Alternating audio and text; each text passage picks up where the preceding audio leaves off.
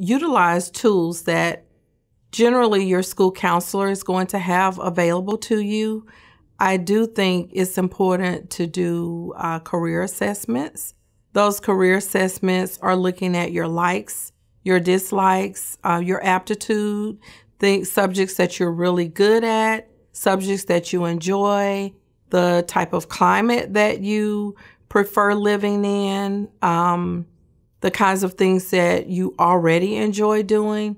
The results of a career assessment are going to be extremely beneficial in terms of helping you to look at a group of careers that may be right for you based on what is right for you and who you are as a person. You will spend a tremendous amount of time in the career that you choose. So it is not a decision that should just be made at random or haphazardly. It is a decision that connects directly to who you are, your values, what's important to you, subjects that you like. It is all about you.